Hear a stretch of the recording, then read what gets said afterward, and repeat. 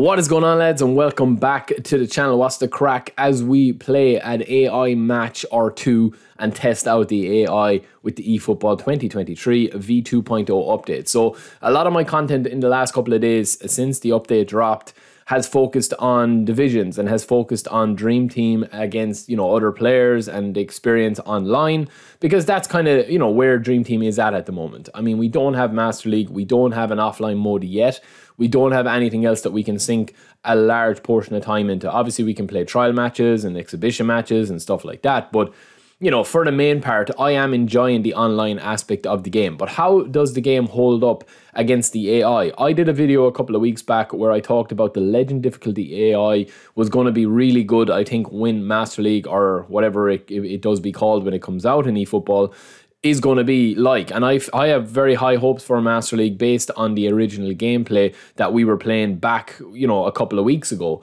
I just felt that it was nice and slow. I felt that there wasn't that many exploits offline. Usually when you play 20 plus hours of a sports title, no matter what game it is, you are going to see the exploit that works and that doesn't work. And I think with this update, eFootball 23 2.0, I feel like there's a lot of variety in the gameplay. I don't think that there's much against the AI on legend difficulty. I don't think that there's much exploits in it. Now, obviously, I haven't played 20 plus hours of it. I've probably played about maybe 5 or 6 hours against the AI on legend difficulty, on superstar difficulty. But it just seems to be a more natural, flowy game. The only difference, I think, between playing offline and online at the moment is the slight responsiveness that you do get improved offline, obviously, because it's obviously a local match that you're literally just playing on your console. There's no ping, there's no latency, there's nothing. But I do feel like that the online has kind of bridged that gap a bit when you get a 5-bar connection, which is great. But in terms of enjoyment of the game, because that's what it all should be about, really, isn't it? I mean, we're not playing games for any other reason. I mean, even me, somebody that does YouTube content and is part of a community, I mean, it's very, very, very hard, to actually play the game and play any game and do any content if you're not enjoying it. And I feel like that this clip here, when I get it with Salah, compared to V1.1.4, I just absolutely leave him for dead. I get a lovely shot off by opening up the body, and Neymar is making a really nice AI run in because he's expecting the follow-up and the rebound. So I do feel like that, this isn't new to V1.1.4 or to 2.0 gameplay. I don't think that they've changed it too much, but I just do feel that there is a very nice balance between attack and defense. And there's more of an awareness between what the AI is actually trying to do. You know what I mean? You can see there the right back, he's making an option, he continues on his run, then he kind of stops, I intercept him, and then he's going straight back in, he's sprinting back to cover Neymar's line, keeper comes out, it's a nice little save there. There's just a little bit more awareness, and I think that, Pez, back in the day, always had a good AI balance. Like, it might have taken a couple of patches to get right, but you could have a good Master League experience. I think it was more about the content and the actual game mode itself that was a little bit tired after a while. But what about that for a pass? Catches me flat at the back. Manuel keeper doesn't phase him and Immobile puts it in the bottom of the corner. Really, really nice goal. And yeah, I mean, when Master League, when we think of Master League and whatever the successor to Master League is going to be with the eFootball series, I do think that there is a lot of hope there, because I feel like the AI is very suited to balancing your team, playing a separate way. I don't think any of the meta stuff really works. And online, there seems to be a big debate at the moment between, the community is pretty much split down the middle as usual. Because obviously every time you make a change, or you make a change to the core gameplay, or you update things, or you add things, people are going to rightly have an opinion. And obviously people that have played the game a lot are going to be very vocal about it, and they're going to be very opinionated about it, which is the right way to be. If you're enjoying the game, brilliant. If you're not, okay, let's figure out why you're not enjoying the game. Or if it's not for you, it's not for you. But there always is a solution there, because as I always say, you should be playing the games for fun. If it's not fun, find out why it's not fun for you. And if that doesn't satisfy you, if that answer doesn't satisfy you, or you can, justify why it's not fun for you, and it's not something that you can rectify in your gameplay, or you don't want to change your gameplay or whatever. Because I do kind of really understand where people are coming from that aren't enjoying eFootball 2023 V2.0 update, because I absolutely despised V1.1.4. I don't know, was it a combination of bad connections that I was getting on my internet? I don't know, was it a mixture of everything that was going on? I just seemed to have an absolute torrid time with V1.1.4. This is a bit of messy stuff. And again, this is always going to creep into games when the collision system still needs a little bit of work. I would say that that's probably the biggest area that I think they need to focus on, is the collision system. You'll see here how messy it actually does get. And it just looks ugly. It looks like it's, it's really, really ugly. It's really, really silly. But you're going to get stuff like that happening. That's just the way it's going to be when you've got all these things coded. But yeah, I mean, as I was saying there, that's back to my point, and it's just kind of a generic chat that I'm having. I'm not really focusing too much on the play-by-plays here. There's a lovely bit of movement here into Son. Lovely ball. Boom, into the back of the net. Now, this is a separate match that we played, so Lazio did end up beating us on legend difficulty, but we are back in action here against Southampton, and we've got a really nice squad here to be able to beat these and just turn them over in possession and then just be going on the attack straight away.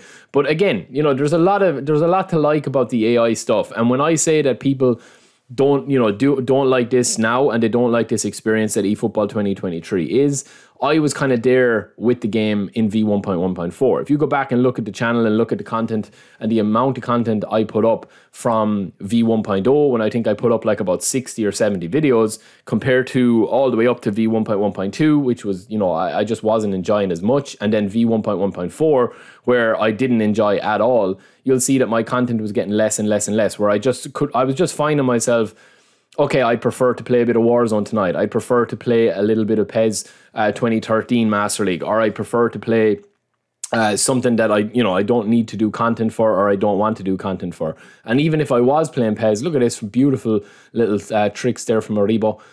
Even if I was going to record a bit of content, I just found myself that with V1.1.4, I was getting slightly triggered with some of the gameplay and some of the stuff that was happening. Whereas with this, I genuinely have played, maybe 10, 15 games, and I feel like even win, lose or draw, it's kind of back in a situation where I feel like I'm in more control when I put in a tackle. I feel like I'm in more control when I make a mistake. If I get intercepted at the back because I don't clear the ball when I should clear the ball, I feel like, yeah, I can learn from that, and that's all I want, in a game, is that learn from my own mistakes. Like, let the opponent beat me, let myself beat me, but don't let the game beat me by itself. Do you know, that kind of way, if that makes sense. If I make a mistake or if I do something stupid and I get caught in the break, and yeah, it's unlucky and I can feel sorry for myself and have a little bitch and a moan about it, at least it's my fault, where I can say, well, I should have cleared it. If I'm looking back at my videos, analysing them, and saying, so what was I doing clearing it? I should have just cleared it straight away and be done and dusted with it. Instead of trying to play it out from the back, getting caught and getting a last minute, game winner against me, or an equaliser against me, or whatever it is. Whereas I felt with V1.1.4, and I'm not too sure what you guys think about it, but I felt like V1.1.4, there was a lot of stuff like that, where you'll see that goal there just as it segues perfectly into a point, as if I'd have planned as Southampton get a goal back. There's a lot of stuff there that happens where you just feel like there's a couple of bobbles, there's a couple of interceptions, there's a couple of different things happening that you don't really feel like you're in control of things. Whereas I feel in V1.1.4, that was more prevalent. It still happens. I mean, look, it's a video game. Stupid stuff are going to happen. I keep saying that all the time.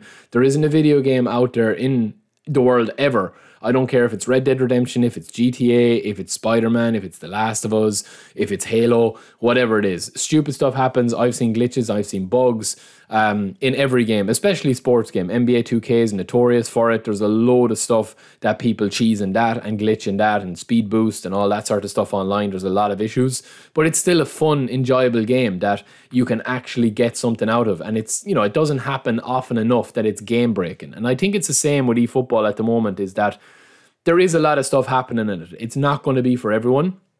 I do think that the gameplay, you'll see me here. Oh, excuse me, guys.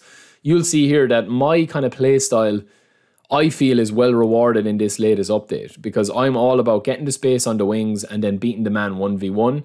It is harder. I think that they've simplified the gameplay. Look at that for a chance. I think they've simplified the gameplay in terms of the AI is a little bit more assisted than where I'd like it to be.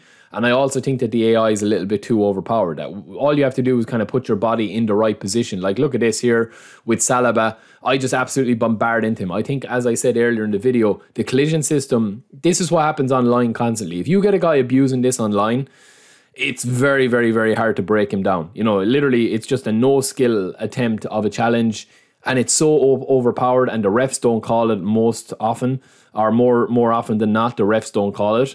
So it can be a bit annoying. This is a lovely finish there. It can be a bit annoying when that happens online. You don't notice those things as much when you're winning. If that happens to you and you're 3-0 up, you just brush it off and say, oh, that was stupid. But if you're 2-1 down last minute and you get stopped from scoring a goal or having a goal scoring chance with something like that, again, here's another issue that I always seem to have as well. This seems to be tweaked as well. But again, Roberto Carlos under the high ball, I tried to clear it. I actually don't get the header. It's a knock on, and then it's kind of like a reverse finish, kind of twisting. He looks like something out of Virtua Fighter there, or Tekken or Soul Calibur. I don't know what he's doing, but he pivots his leg in such an unusual way. But again, that's what I've always been saying, lads, is that, like, is there enough going on in this game that you can enjoy it even with the issues? Because every single game has issues. And for me, I think that the AI against the matches against the AI, it does show a lot of progress that they have made with the flow of the game. You know, I never really focus too much on one area of the game, but I do focus on the actual flow of a game, because that's what I'm looking for against the AI, especially focusing on the AI on this one. I can choose to play against the AI various different ways. I can choose to play possession, where I kind of keep it tight at the back. It was a lovely goal as well. I can choose to play, you know, really quick counter passing, and the AI will be able to withstand whichever, you know, they're able to withstand, whichever team I'm able to dominate. Whereas online, you do kind of have to play a specific way if you want to be a tryhard and if you want to win games, and nobody likes losing.